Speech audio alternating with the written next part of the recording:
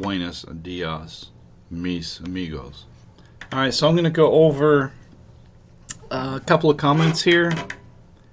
Well, I'll just go over one. Alright, Vonda Berry Man has a very nice comment here, but this person says, I seem to be confused, but then never tells me what she thinks I'm confused about. So I appreciate these comments. Now, this one's particularly interesting by 77saint77posttrib. And he says, you said what? Anyone that says there is salvation after Jesus returns? Question mark, question mark. Matthew 28 verse 15. Abomination of desolation is the revealing of Antichrist. Daniel 9 verse 27. I can't even begin to think or to imagine how you are coming to that conclusion. Alright, so let's go to that verse. When ye therefore shall see the abomination of desolation spoken of by Daniel the prophet standing in the holy place, whoso readeth, let him understand. Now that's interesting. That's very interesting. Then let him which be in Judea flee into the mountains. So let's get some parallels here to get a better understanding of this particular verse here. In Mark 13, we read a parallel.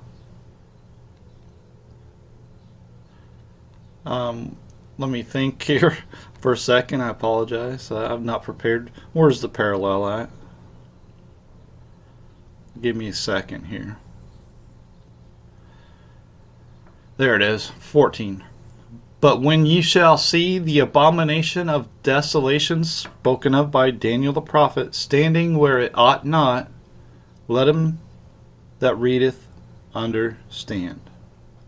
Then let them that be in Judea flee to the mountains.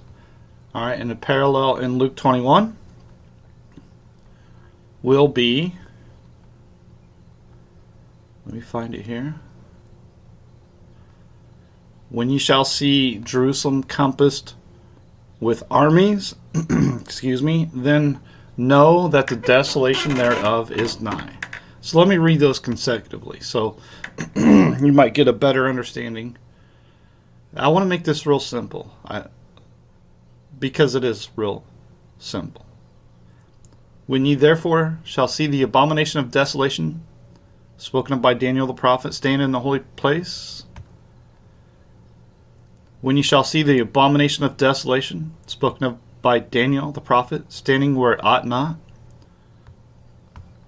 and when ye shall see Jerusalem compassed with armies, then know that the desolation thereof is nigh. Alright, so number one, I think it's important to understand the English language, okay, and then to understand the words. The word desolation, a state of complete emptiness or destruction. Alright, so this can only mean one thing, and that is the absence of the Spirit of God. The void of being, void of the Spirit of God. And the abomination is the void of the Spirit of God. Alright, so it's a place where the Spirit of God is not. Alright, it's that simple. Now here's the thing. I don't think you have to make any more out of it than that right there. Alright, now it's interesting here, when ye shall see Jerusalem compassed with armies. Alright. Is Jerusalem in the Middle East? or is Jerusalem above? All right. I want you to think about that. Now let's go to Daniel chapter 9, and I believe he said verse 27. And he shall confirm the covenant with many for 1 week, and in the midst of the week he shall cause the sacrifice and oblation to cease. And for the overspreading of abominations he shall make it desolate, even until the consummation, and that determined shall be poured upon the desolate.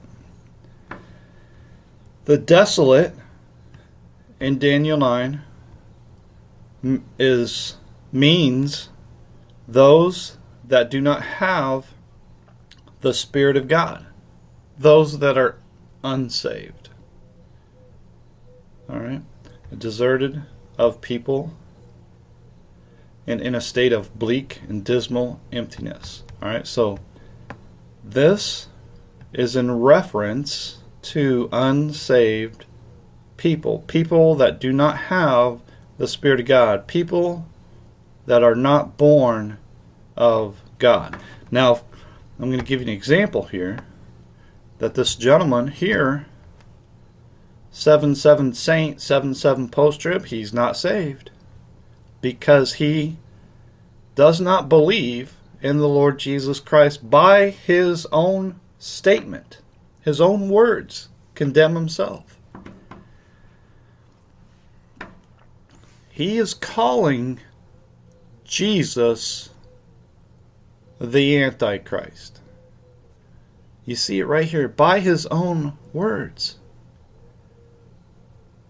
His number one, abomination of desolation, is the revealing of Antichrist. Daniel 9 verse 27. Now he's claiming that this is the Antichrist. And that's incredible to make that statement so bold. Hey, Jesus is the Antichrist. It's incredible how many devils there are in the world today. And of course, I already know that he didn't get this from anywhere but another devil who also did not believe, does not believe. All right, and this is when you've heard me talk about, I will choose their delusions. And what is it, Isaiah 65?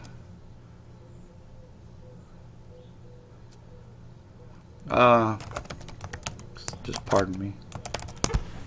I'm guessing 66. In Isaiah 66 verse 4, I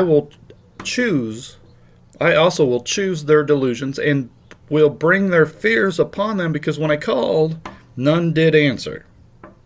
When I spake, they did not hear. But they did evil before mine eyes, and chose that in which I delighted not. So this guy, 77saint77posttrib, he's scared. He's afraid. No, the Antichrist is going to come. When the Antichrist is already here. You're afraid of something that's never going to happen, and you're blind to the reality of the situation right now. And the Word of God is telling us, but you're not listening. You're not believing the Bible that you hold in your hands, and because you don't believe, God will choose your delusion, and this is an example of it. I want you to see something here. I want you to pay attention now. I mean, anybody that cares about the truth already know this. Hebrews 8 verse 6. But now has he obtained a more excellent ministry, by how much also he is the mediator of a better covenant, which was established upon better promises. So who did this? That's Jesus. Daniel chapter 9, and he shall confirm the covenant, the better covenant, based on better promises. And in the midst of the week he shall lay down his life as the propitiation. Well, let me see if I can find this. He is the propitiation for our sins. And not for ours only, but also for the sins of the whole world. See, he laid down his life. Alright, it's not possible that the blood of bulls and of goats should take away sins. Not possible. Alright, it's only by the blood of Jesus. Okay? Now here, Jesus, he is the one that laid down his life. He is the one that sacrificed his body. He is the one that makes an end of sins. He is the one that causes the sacrifice and oblation to cease, because he laid down his life once for all. Let me see if I can find this verse here. By the which we are sanctified through the offering of the body of Jesus Christ once for all. See, he's the one that causes sacrifice and oblation to cease, and for the overspreading of abominations he shall make it desolate, even until the consummation. And the consummation is the return of our Lord Jesus Christ, when we are changed in a moment, in the twinkling of an eye, at the last trump. We will be changed into our glorified bodies. We will take off this corruptible body and put on incorruption. We will take off this mortal body and put on immortality. Consummation, the action of making a marriage or relationship complete by, well, never mind that last part, but it is true that the church is, how do I say this? Let me do it this way. All right. I have a funny way of looking at things here. So, no, not going to be good enough here. In Revelation 19, verse 9, right? Blessed are they which are called unto the marriage supper of the Lamb. The marriage supper is when we are married with Jesus. We are essentially married with God. Like I said, we are changed, transformed into our glorified body. That's the consummation. Alright, so he has done all this, made an end of sins, and caused these things to cease, even until he returns in the clouds of heaven. And that determined shall be poured upon the desolate. That's the wrath of God being poured upon the unsaved.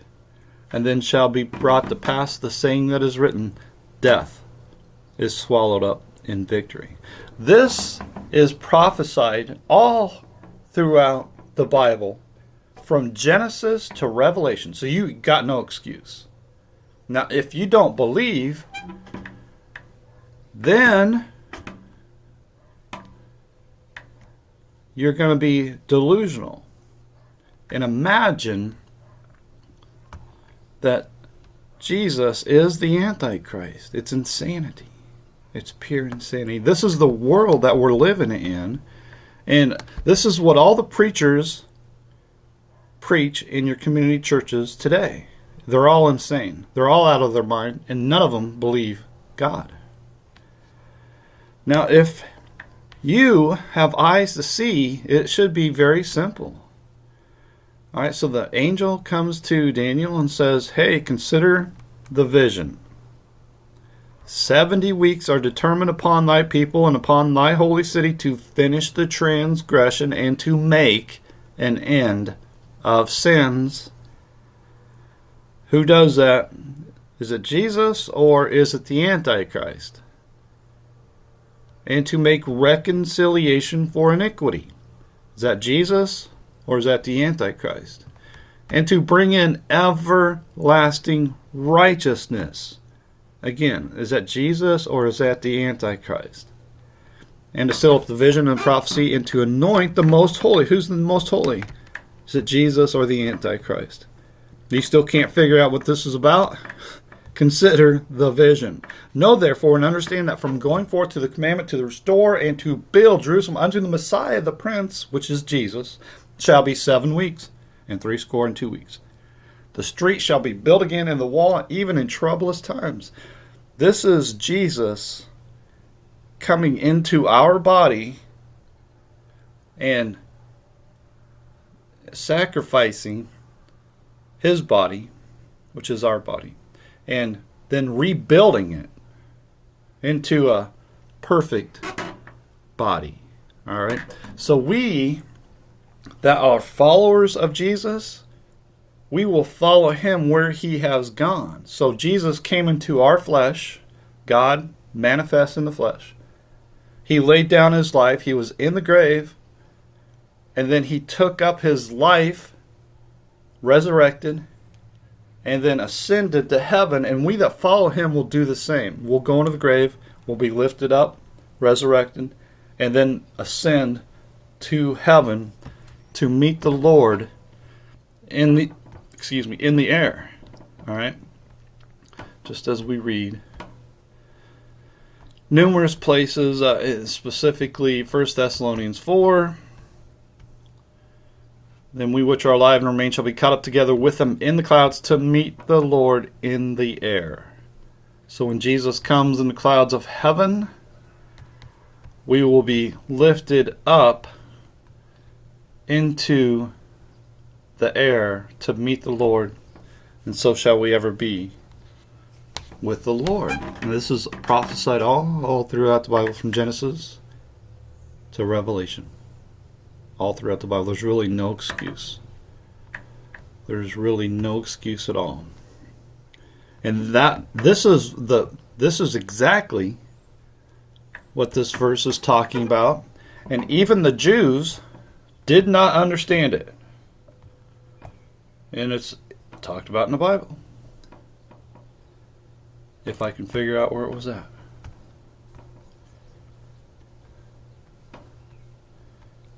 If I can remember. Just give me a second here. Give me a second here. I got to think about this. 1 second. 1 second. Give me a second here. I might be one chapter off.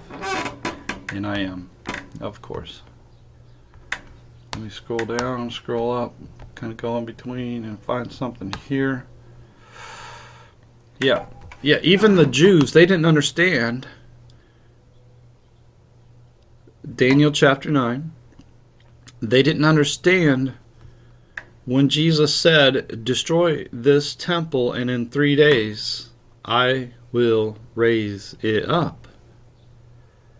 And the Jews said, 46 years was this temple in building. Well, thou reared up in 3 days. But he spake of the temple of his body. Jesus destroyed the temple and then rebuilt it into a perfect temple. We are in this temple, this body of ours, but Jesus has made a better temple for us. And we will receive that better temple after we've gone the path that he has led for us, which is into the grave and then up into the air. And when we meet him up in the air, we will be changed in a moment, in the twinkling of an eye.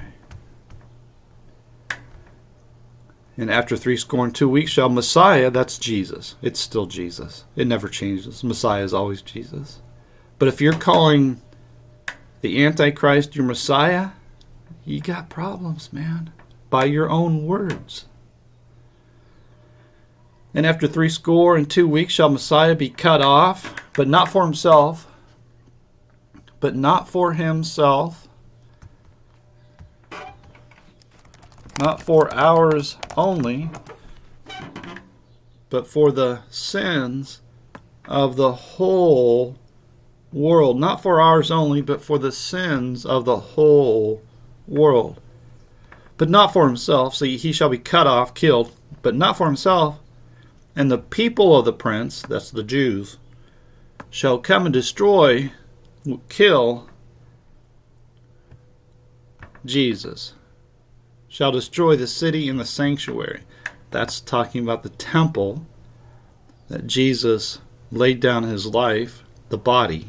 So in John chapter 2, when Jesus says, destroy this temple, they thought he was talking about the buildings, when in fact he was talking about the body. And that's really the most important thing that needs to be destroyed and rebuilt. That's why we put our hope into a Savior. That's why Jesus has come to save us. And the end thereof shall be with a flood, and the end of the war desolations are determined. Judgment's coming. And he shall confirm, again, Jesus shall confirm the covenant. Better covenant, based on better promises. Alright?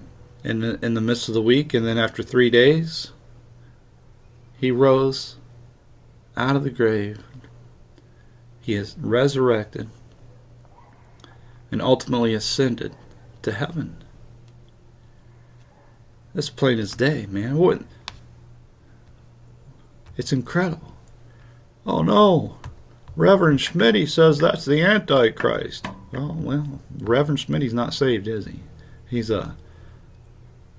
a wolf in sheep's clothing. And you got no excuse, man. Number one, if you just believed the plainly written word of God, you wouldn't have any problem at all. But here, again, we're being warned and warned over and over and over about these guys.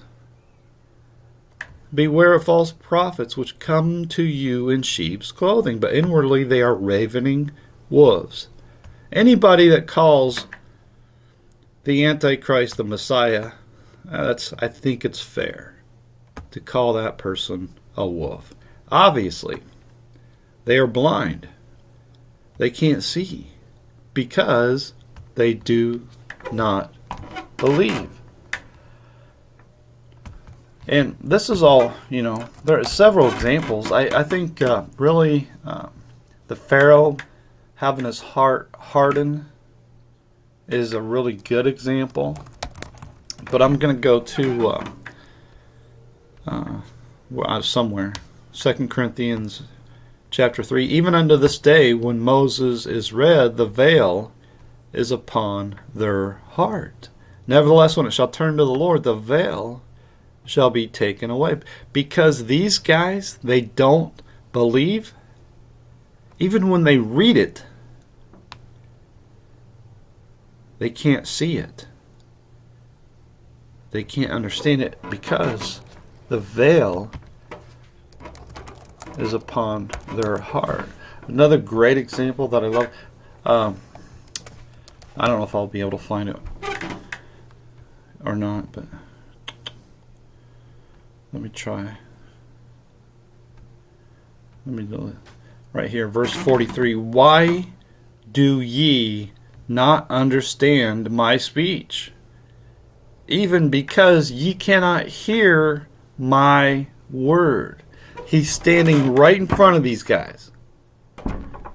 And right in front of them, and he's talking right to them. They can't understand what he's saying. And Jesus says, even because you cannot hear my word, it's because they don't believe. Because they don't believe, they will not understand.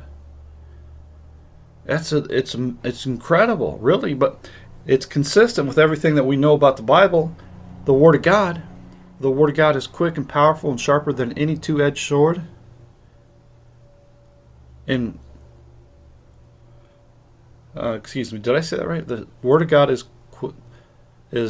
quick and powerful and sharper than any two-edged sword, piercing even to the dividing asunder of soul and spirit, and of the joints and marrow, and is a discerner of the thoughts and intents of the heart. The Word of God it's not just words, man. It's a phenomena. There's something very spiritual about the Word of God. And you think about it. The Bible that you hold in your hands, that's the Word of God. If you don't believe the Bible that you hold in your hands, you don't believe the Word of God. You don't believe the Word of God, you don't believe God.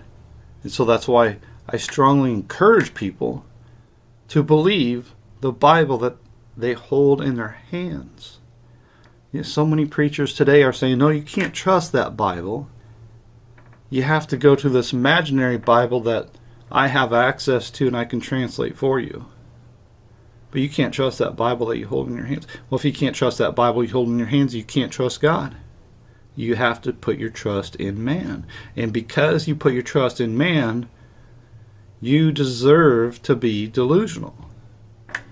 All right? And I think it's evidence that you're not saved, because you don't believe God, you believe man. Anyways, very clearly, how in the world? There's only one way to somehow imagine that the Antichrist is the Messiah, and that is if a false preacher, a wolf, comes to you and explains it to you in a way that twists everything around, makes you imagine something that's not there. And because you don't believe the written Word of God, you're going to believe the wolf. All right, well, the Greek and the Hebrew says this means that and that means this. And everything you read is nothing. I mean, come on, man. 77saint77posttrib. If you really are born of God, how is it possible that you could get this deceived to believe that the Messiah is the Antichrist? The whole vision, the whole entire vision that the angel says, consider the vision, the whole vision is about the Lord Jesus Christ making an end of sins, making reconciliation for iniquity, and bringing in everlasting righteousness. That's the whole purpose of the vision and the fulfillment that will take place, which is revealed all throughout the New Testament. This whole thing is revealed in the New Testament. Your idea of an Antichrist making a covenant is not at all in the New Testament. It's not anywhere at all. The abomination of desolation is people that do not have the Spirit of God. All right. I don't want to get off track, but it's not rocket science right there. It's not rocket science at all. Matthew 24, verse 21, the Great Tribulation, time of tribulation with the Antichrist and the mark of the beast. All right, so I know what Matthew 24:21 says, and it doesn't say Antichrist. It doesn't say mark of the beast. You're just making that stuff up. For then shall be great tribulation, such as was not since the beginning of the world to this time, no, nor ever shall be. We are in tribulation right now. This great tribulation is this world. It's very clear. It's very clear. And if you pose anything else, you're just dumb and you're wrong. And I'm going to show it to you. Alright? In the world you shall have tribulation, but be of good cheer. I have overcome the world. This is Jesus saying, "These things I have spoken unto you, that in me you might have peace. In the world you shall have tribulation, but be of good cheer. I have overcome the world." All right, you see it, man? You seeing it? Tribulation. In the world you shall have tribulation. You see it? In the world you shall have tribulation. In the world we will see great tribulation, such as was not since the beginning of the world to this time, no, nor ever shall be. And except those days shall be shortened, there should no flesh be saved. But for the elect's sake, those days shall be shortened. Now, you consider the context of what we're reading here and what Jesus is talking about. The context is the disciples asking Jesus, what shall be the sign of his coming and of the end of the world? That's key right there. The world. It's kind of important. The world. So when we read great tribulation, such as was not since the beginning of the world to this time, or nor ever shall be, it's talking about this world. And this world is growing worse and worse and worse, to a point to where if God allowed things to play out the way they are, there would be no flesh saved. That's this world. It's increasingly wicked. It's getting worse and worse and worse. And of course we can draw parallels to the time we're in now with the time in the days of Noah, right before the flood came. We can draw parallels, for sure. Now that there's some, I guess, slight differences. No question about it. Slight differences in the sense that in the days of Noah, men were living much longer, right? And they had every opportunity they could ever ask for to do it on their own, to do it themselves, and they blew it. They blew it big time. They screwed it up 7 ways to Sunday. And so now things have changed, right? We don't live as long, and we've been given the law, and we've had God come into our flesh and lead the way for us. So we've got no excuse now. Okay? We can't do it on our own. They couldn't do it on their own in the days of Noah. They needed a Savior. And God saved Noah, his 3 sons, and their wives. 8 souls were saved. So also, Jesus will save us that are born of the Spirit of God. Those of us that are His people. Alright? But there will not be very many people alive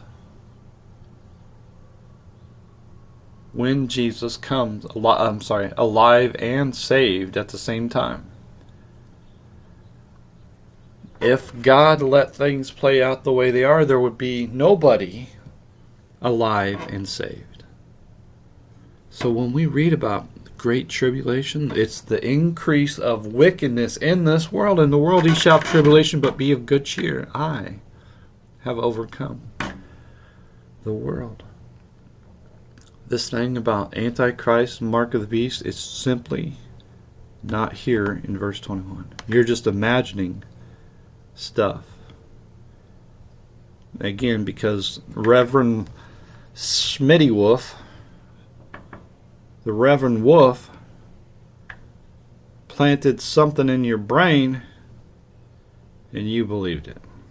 Matthew 24:29 Through 31, immediately after the tribulation, Jesus returns and gathers together all the righteous. Oh, okay. When Jesus brings the kingdom of heaven to the earth. Wait, no, that's not what it says. You didn't even read it, did you? You didn't even read Matthew 24. It says, immediately after the tribulation of those days shall the sun be darkened, and the moon shall not give her light, and the stars shall fall from heaven, and the powers of the heaven shall be shaken, and then shall appear the sign of the Son of Man in heaven, that's Jesus. And then shall all the tribes of the earth mourn. Why? Why are all the tribes of the earth mourning? That's kind of important to understand. I mean, it's really important. It's very important. Why are all the tribes of the earth mourning? And this is hold on a second. This is very, very important. In Luke 21, it says, men's hearts failing them for fear. People are having heart attacks. Why? When Jesus comes in the clouds of heaven. If they're going to have 1,000 bonus years of all kinds of stinky sexual activities, isn't that what you're saying? Repopulate? Oh, you said it nicer than I do. You say it real nice. Repopulate. You say it nice. What I call that stinky, sweaty sex. Stinky sex. That's what it is. This whole doctrine is based on this stinky sex. And we're warned about that. Knowing this first, that there shall come in the last days scoffers, walking after their own lust. Right? They're imagining, hey, Jesus comes, you got 1,000 years to believe in him. You don't have to believe now. You can wait. You can wait until after Jesus comes. Right? Isn't that what you're saying? Or are you going to say, no, all the unsaved are killed, but the saved are going to have babies. So we're going to be in our glorified body. You're going to be like you're 20 years old again. And you're going to be having sex with other saved... what? Women? Is that it? Because there are no more unsaved people. So we're going to be changed into our glorified body, according to you. And then we're going to be having sex with other people. Well, I got a couple things. Maybe you didn't know that Jesus was asked. Well, I don't want to get into. I want to make this short. Hold on a second. In the resurrection. I mean, if you don't know the story, buddy, just better start reading the Bible and stop talking. Really. In the resurrection, they neither marry nor are given in marriage, but are as the angels of God in heaven. So there is no marriage after we're resurrected. So there's no marriage. So there's no marriage, but there's just stinky, slimy sex. Steamy, stinky, sweaty, slimy sex. No marriage, just people having willy-nilly free sex all over the place. Everybody dry humping everybody. I don't know, whatever. Well, that's contrary to what Jesus Christ says. Jesus says, for in the resurrection they neither marry nor are given in marriage, but are as the angels of God in heaven. That means there is no more sex. Alright, and then of course John, he writes it as plain as day. Plain as day. John says, so, I love this, man. I love this. Ever since the first time I read it, I loved it. Touched my soul. I'll never forget it. Love not the world, neither the things that are in the world. If any man love the world, the love of the Father is not in him.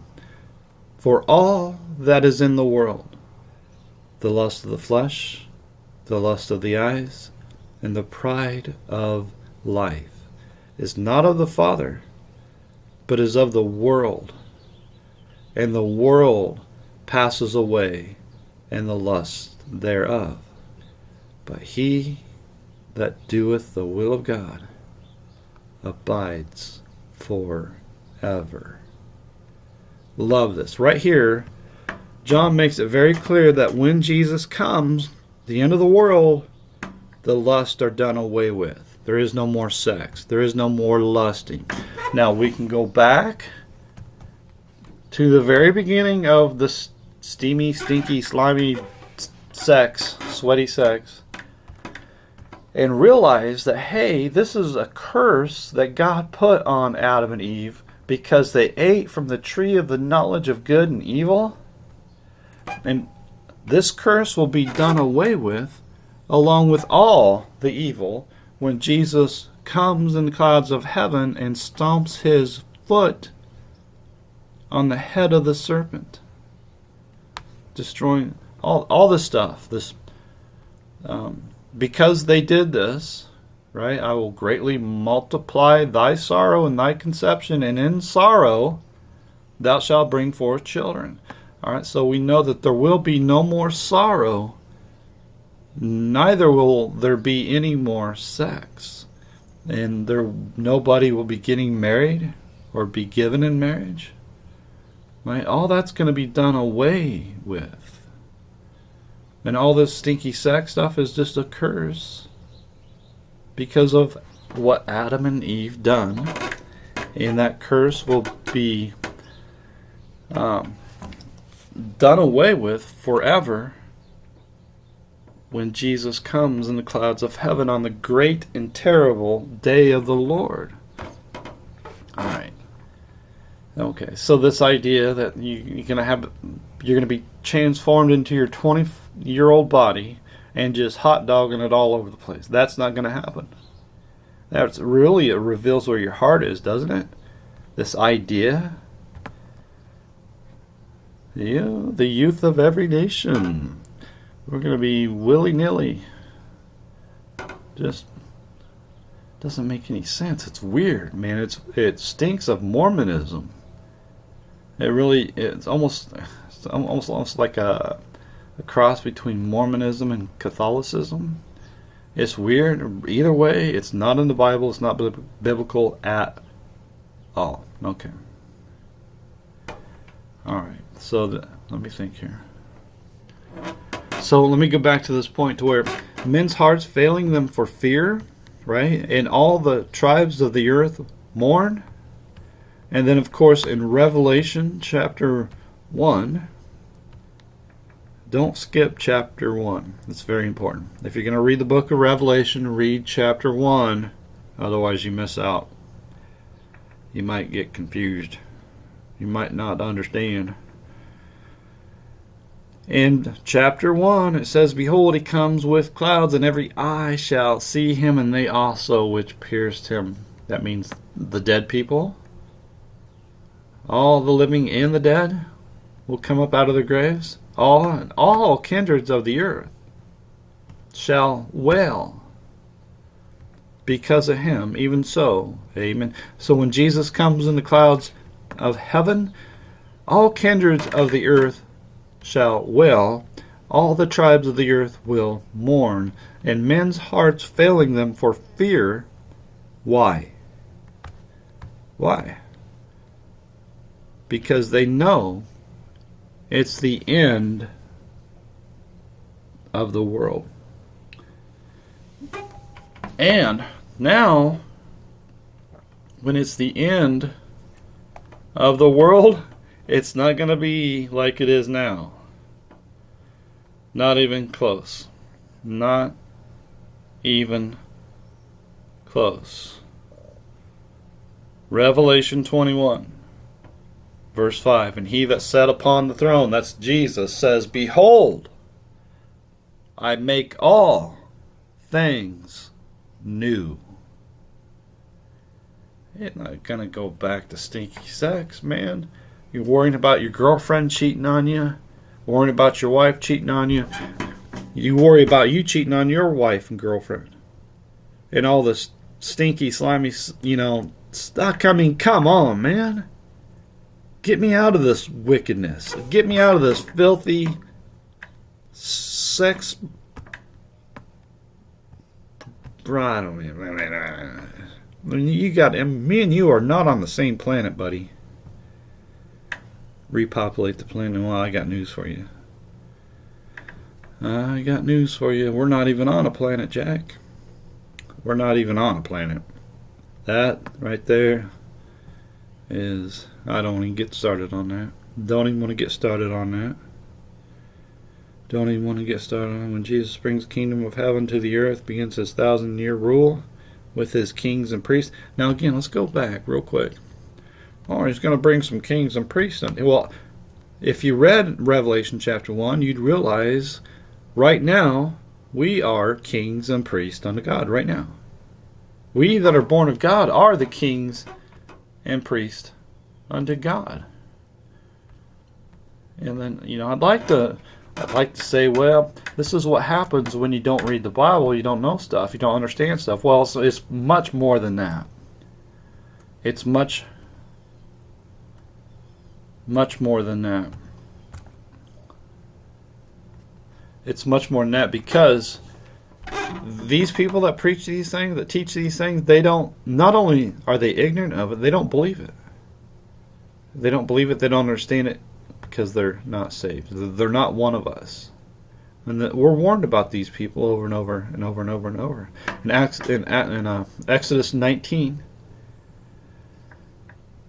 Now therefore, if you will obey my voice indeed and keep my covenant, then ye shall be a peculiar treasure unto me above all people, for all the earth is mine. And ye shall be unto me a kingdom of priests and an holy nation. These are the words which thou shalt speak unto the children of Israel.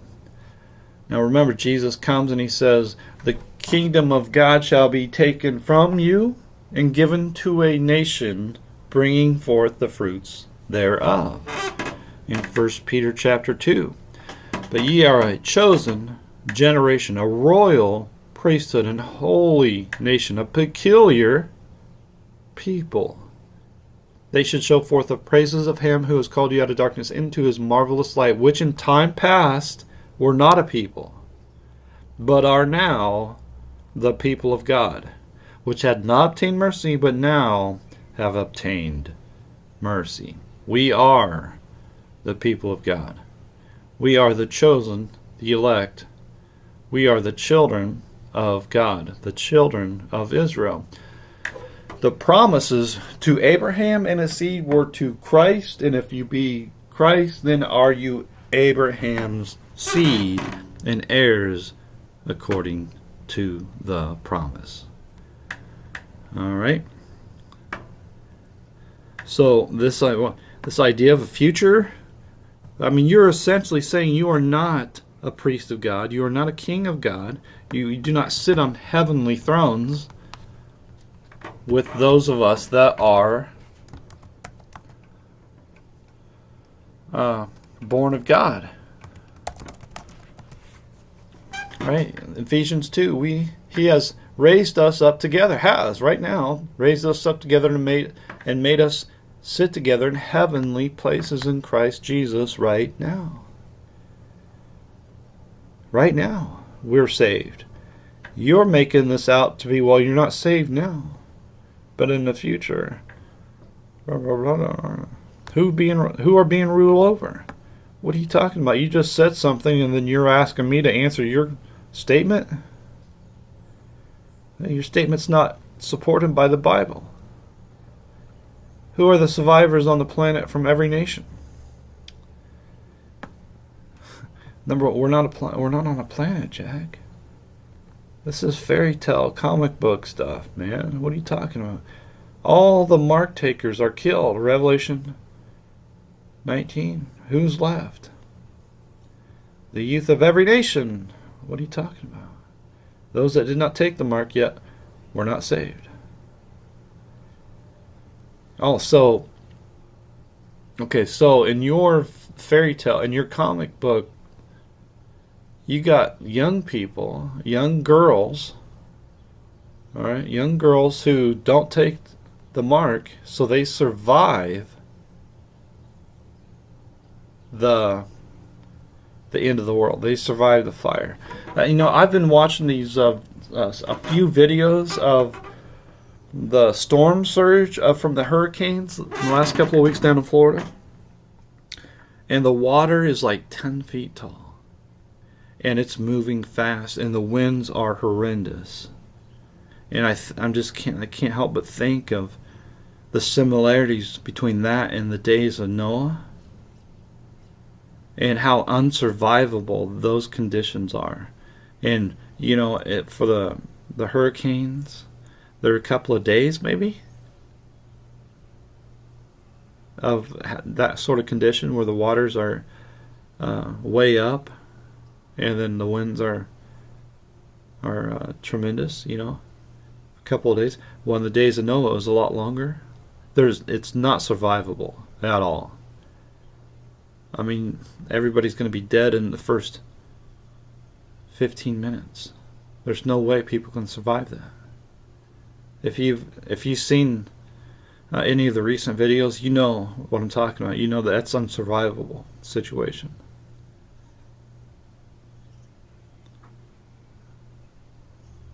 To be in the water, away from anything. Now you could survive it, of course, if you're bunkered up or whatever for a couple of days. But what happened in the days of Noah was much more extreme. Much more. But just from that little bit of time period, it's unsurvivable to be outdoor and to be in the water. There's no way you can survive with the wind and the waters flowing. It's devastating. Now, this world, and nobody survived the flood of Noah. Only 8 souls survived, right? Now, this world is reserved unto fire. All right, so it's not going to be destroyed by water.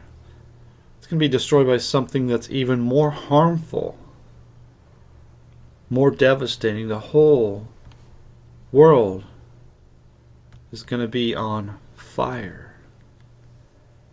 And it's not just going to be hot. It's going to destroy, make everything melt. And not just, the grass and the trees and the buildings and this. It's going to burn up heaven and earth. Consider this: the day of the Lord will come as a thief in the night, in the which the heavens shall pass away with a great noise, and the elements shall melt with fervent heat. The elements will melt with fervent heat. I mean, it's going to get hot, unlike anything we've ever felt. I don't care where you're from. This is devastation beyond devastation.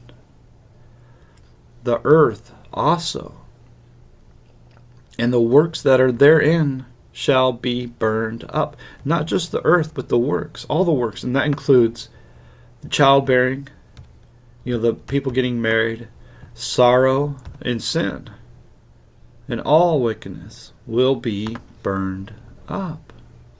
And that's, as a Christian, as a born-again, Bible-believing, born-of-God Christian, that's what I'm putting my hope into, is a new world, a better world, that is void of all this wickedness that we experience in this world, including hot, stinky sex.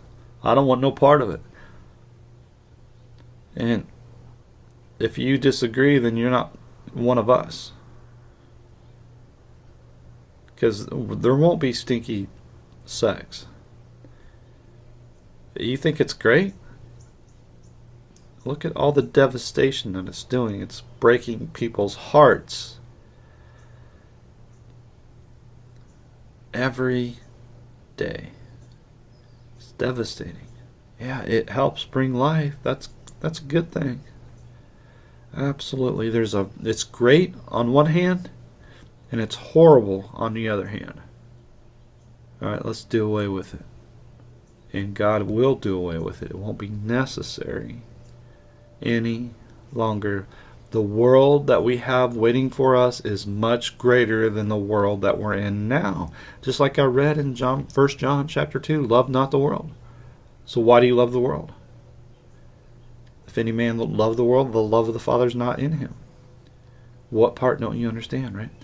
All right, so seeing then that all these things shall be dissolved, what manner of persons ought ye to be in all holy conversation and godliness, looking for and hasting unto the coming of the day of God, wherein the heavens, being on fire, shall be dissolved, and the elements shall melt with fervent heat. Nevertheless, we, according to the promise, look for new heavens and a new earth, wherein dwelleth righteousness.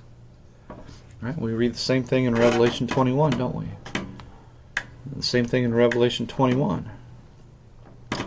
New heavens. Oops. And I saw a new heaven and a new earth. For the first heaven and the first earth were passed away, and there was no more sea. And New Jerusalem comes down from God out of heaven. So we're putting our hope into this. In John 14, my Father's house are many mansions. If it were not so, I would have told you, I go to prepare a place for you, and if I go and prepare a place for you, I will come again and receive you unto myself, that where I am, there ye may be also.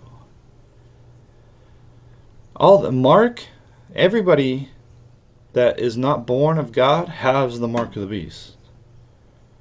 Right? Everybody that worships politicians, they all are worshiping the beast.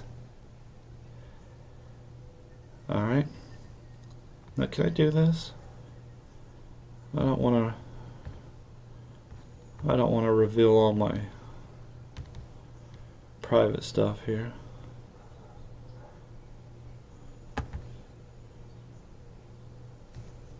All right, here you go. Politics for beginners.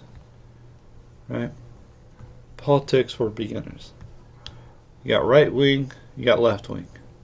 Right wing, left wing. Alright. There's your politics for beginners, right? So, all of us that are born of God, we have the mark of God. Alright. All of us that are born of God. I gotta think now.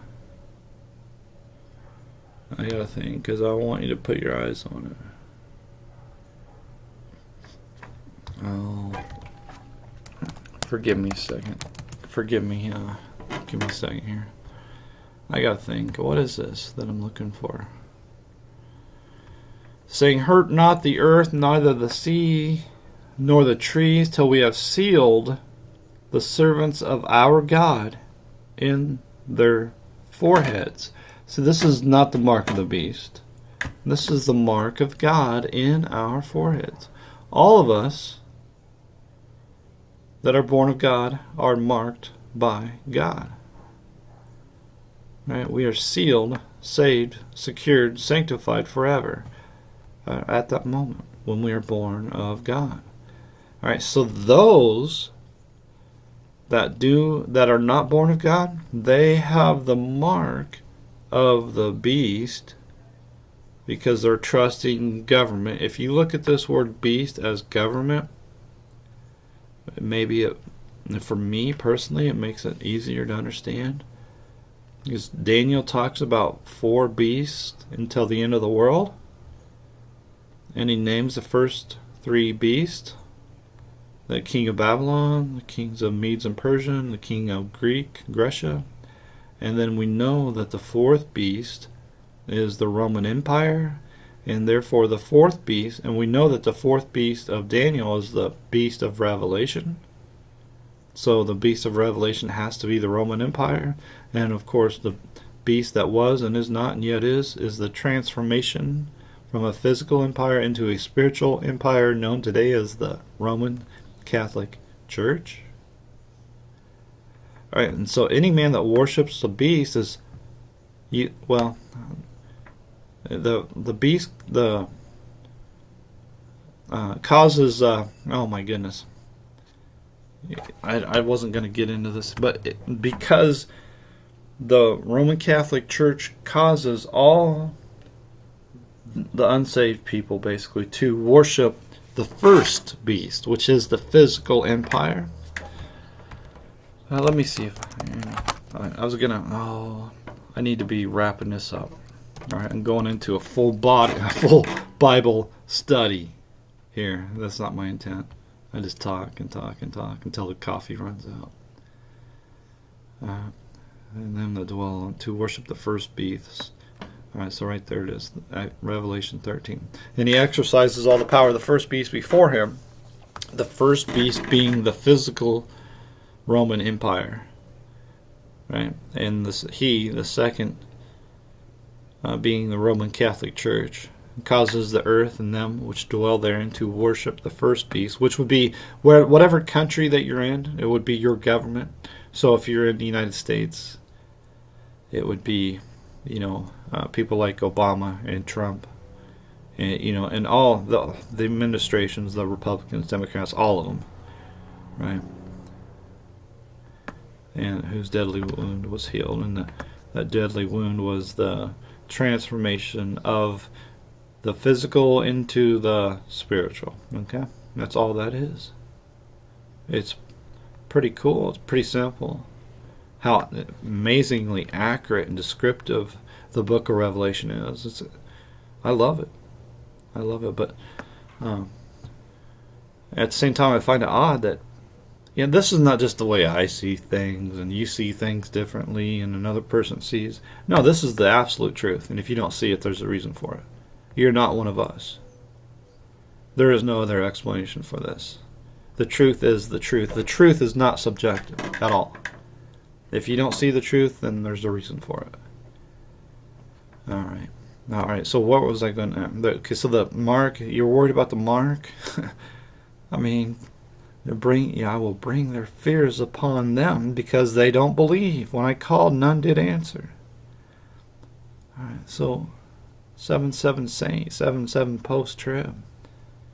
Let me encourage you to believe the Bible that you hold in your hands. Believe that it comes directly from God, because it does. And that's the key to understanding the Word of God, is faith. Without faith, you can't understand any of it, even as you read it, even as the Lord Jesus Christ stands in front of you and speaks it to you. Without faith, you can't hear it. You can't understand any of it. Faith.